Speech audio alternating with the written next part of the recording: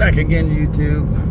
Picked up a junk car off someone. Let me see if we can get it into the camera here. Dodge.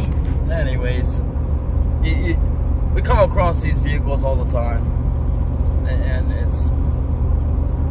they say that you know, I'm not gonna name names on the towing companies and stuff, but like, is there no honest garage left or towing company left?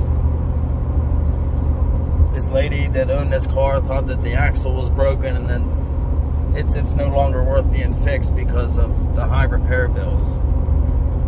But we informed them, at least I do. I looked at it. It's a broken tie rod. You know, what's a tie rod ain't gonna cost the garage? You know, 20 to 50 bucks, and you know, another 50 in labor bills or something. I feel bad for these people that get raked over the coals and garage bills for no reason. Like, I don't know how these garages and towing companies, and not all of them, there's some true honest ones out there, but to rake somebody over the coals like this, lie to them, charge them a huge, you know, or to give them a huge estimate on something that really, that car could be back on the road for 150 bucks.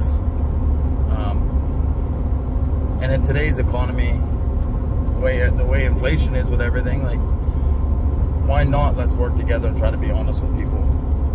That trying to pay hundreds of thousands of dollars to get your car going so that you can continue to make it to work.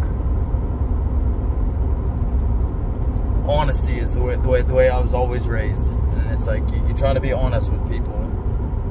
What's wrong with being honest? You know what I mean? If you're honest with people, like, yeah, maybe you're not making as much money as these other garages that are ripping people off blindly because they don't know any better. But at the end of the day, like, you can go to sleep at night knowing that you did the right thing. I don't know. Day 2 rant for me.